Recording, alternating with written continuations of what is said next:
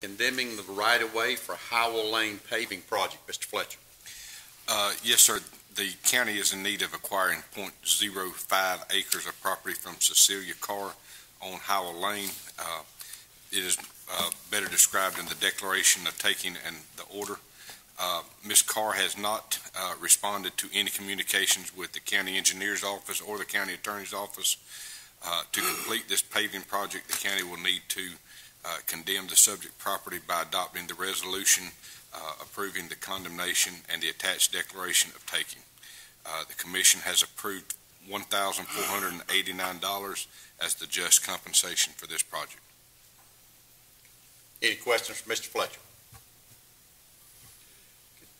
Hearing none, agenda item